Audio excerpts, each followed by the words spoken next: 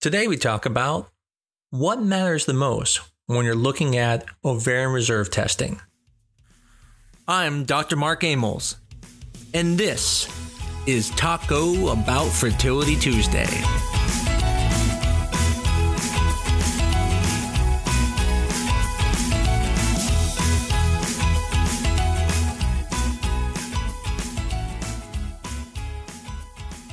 I have patients come to me all the time with ovarian reserve testing that doesn't look good.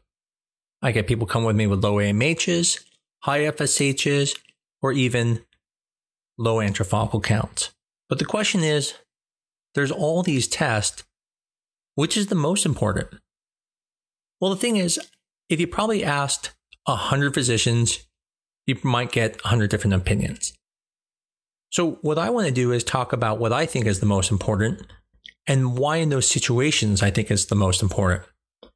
And what I want you to get from this podcast today is that if you have one of those tests that, let's say, are not favorable, that you realize it's not the end of the road. Because from what you probably read on the internet, a low AMH means it's over. And when in reality, it's not.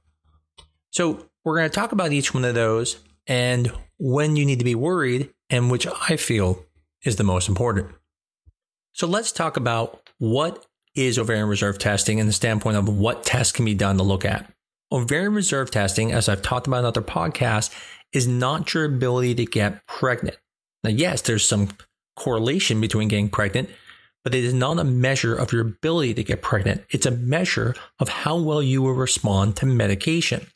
Meaning, there are women out there who can get pregnant easily. They literally look at their husband and they get pregnant. But their ovarian reserve may not be amazing. It might be just okay. And then there are people out there who have troubles getting pregnant and their ovarian reserve is amazing looking. And that's because ovarian reserve is a measure of how well you will respond to treatments such as medications, but it does not mean that you're going to get pregnant. And why that's important is because ovarian reserve matters more in certain situations than others, meaning when you need to make a lot of eggs, it's good to have a high ovarian reserve. But if you don't need to make a lot of eggs, such as, let's say, IUIs, a high ovarian reserve doesn't matter as much. I always make the joke that it's not a who can make the most egg contest. The goal is to get pregnant. Now, it's true, if you can make more eggs, it makes it easier to get pregnant with treatment because you get more chances. But in the end, ovarian reserve is not a measure of your ability to get pregnant, but a measure of how well you will respond to the medications we use to help you get pregnant. Although there are multiple tests out there, such as inhibin and other factors people look at, the three main tests looking at ovarian reserve are going to be AMH, which stands for anti-Müllerian hormone, FSH and estrogen levels, which stand for follicle stimulating hormone and estradiol, and last is called an antral follicle count. As I've discussed in other podcasts, AMH is more of a measure of your longevity of fertility than it really is an exact idea of your fertility now. I've seen people with very high AMH levels and they have very low antral follicle count. And I've seen it the other way, where people have a high antral follicle count and have a lower AMH. So it's more of a measure of how much time you have. And the way I would look at it is, let's say you're 35 and you have a great AMH level, then you probably don't need to be worried about being able to have success in the future, even with fertility treatment at 38, because you have a good ovarian reserve to always pull from. But if you're 36 and your AMH is severely low, then you probably don't want to wait 2 years to find out if your reserve drops too much, because you won't have the reserve to pull from when you need help trying to get pregnant in the future. An antral follicle count is when the doctor counts the number of follicles on your ovary. And the problem with this is that every doctor does it slightly different. Now, technically, it should be small antral follicles, 5 millimeters or greater, but a lot of times people will measure very small follicles that are preantral follicles, and those don't grow. And so the thought process is an antral follicle count should tell you your kind of general amount of eggs you can get if someone gave you all the drugs in the world. So if you start with 10 follicles and someone gives you all the drugs in the world and you respond perfect, you could get up to 10 eggs. But if you only have 3 follicles, then the most you will get is 3 eggs. It doesn't matter what your FSH level is. It doesn't matter what your AMH level is. You can never get more than what you start with. The last test is the FSH estrogen ratio. And essentially, you're looking at the FSH level compared to the estrogen level. And the estrogen level is really just there to make sure the test was done at the correct time. You want the estrogen level to be low. Most people use 80 as the maximum number you can have to consider the test accurate. I tend to use 50. I feel when it goes above 50, it will falsely lower the FSH.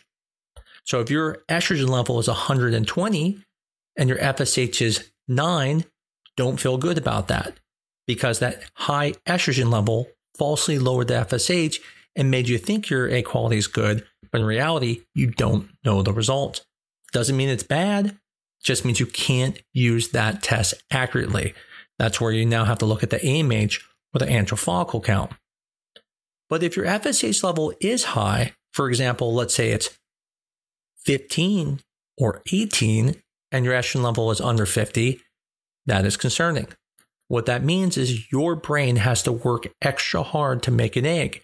And if it has to work extra hard to make 1 egg, then it's going to take more medicine to make more eggs. And that's really the important thing about ovarian reserve testing. The purpose is not to tell someone they can't get pregnant. It's there to help us know what we need to do to get a similar amount of eggs. So someone with a very good ovarian reserve, I might be able to give them very low dosage and they can get 12 eggs. Someone with a poor ovarian reserve, I might have to use a stronger protocol, might have to use higher dosage and even less suppression to still get the same 12 eggs that the other person got. It just took more to get there. That is the purpose of ovarian reserve testing. But there are times it can be very concerning. So let's start with anti-Müllerian hormone. Anti-Müllerian hormone is released from the granulosa cells, and it's associated with a good antral follicle count. It's not always perfect, but usually if the number is above 1.5, it usually is pretty good and the person has a normal antral follicle count for their age. Now, when someone has a low AMH, let's say 0.3, that lets me know that things are poor and that there's probably going to be fewer follicles on their ovary. It also tells me that their ovarian reserve is going to be decreasing probably faster compared to their peers. But context matters. If the person is 45, then I'm not very surprised by that.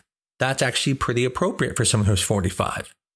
But if that's for someone who's 23, I'm extremely concerned because that tells me that their ovarian reserve is significantly lower than their peers. I bet if I looked at their ovaries, they're going to only have a few follicles on their ovary, and they probably don't have many years to be able to try to get pregnant. And so a number like that would tell me we need to go now. We need to get as many eggs or embryos we can now because I don't know what the future is going to hold. No AMH can definitely tell you things will get horrible in the future, but it also doesn't tell you it won't. And so that's why when you see a severely low AMH in someone who's younger, you take it very serious. FSH levels are more of a measure of how well you'll respond. So I don't get too worried about a level of FSH until it starts getting in the high teens. So in the past, even an FSH level of 14, many clinics wouldn't even let you go through IVF. Nowadays, if you're younger, it's not unreasonable. I even start treatment on people with FSH levels at 20. And there's protocols we've come up with to help patients with that. But I do get worried anytime I see it above 16, 18, because I know it's going to be harder. And then at that point, it matters more about the context. Is it a young person or is someone who's more mature? If it's someone who's, let's say, 42 and their antral follicle count is, let's say, 10, I'm concerned I'm not going to be able to get 10 eggs. I might only be able to get 4 or 5 eggs. And it's going to make it harder for me to help them get pregnant because they can't make as many eggs. Now, if it's someone, let's say, who is 28 or 32, well, in that situation, I don't need 10 eggs to be able to get them pregnant. I know with a few eggs, I'm going to be able to get them pregnant, so it doesn't worry me as much. Now, there is a point, though, where it is concerning. If that number gets into the high 20s, 30s, at that point, it can get to the point where you won't even respond to medication. Meaning, if I can't give you meds to make an egg grow, there's not much more I can do. And so a very high FSH level can be very concerning. Now, that doesn't mean if you have one, you should freak out, because sometimes when people draw it randomly, they can draw it right when you're ovulating. And in that situation, it can be highly elevated and not represent poor egg reserve. And that's usually seen because both the LH is elevated and the estrogen level at that time. But in the end, yes, it can be very concerning if it's elevated. For me, if there was one test I could do, it would be the antral follicle count. Personally, I think that is the most important test because, one, I get to see something, and so I feel comfortable with my ability to look at ovarian reserve.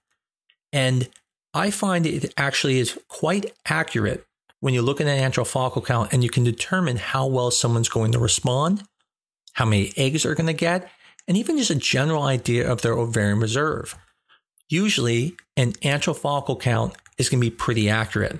Now, there are situations where it may not be. For example, if someone is missing an ovary, or if they've had surgery on their ovary, it could potentially adjust their antral follicle count, especially if you're looking on paper and not knowing that they're missing ovary, and adjust your view. But personally, I think it is by far the best estimate. Now, if someone else is doing it, it's almost useless.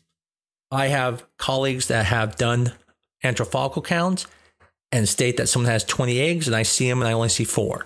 I don't know where they get them from, but the point is it does have a lot of subjectiveness to it. And so this is why not every doctor is going to be its go-to. For some people, they don't like to give bad news, so they like to give people an extra follicle count to make them feel good. And although you might feel good, that may not be your true follicle count. I tend to be on the more conservative side. I only call what are absolutely antral follicles.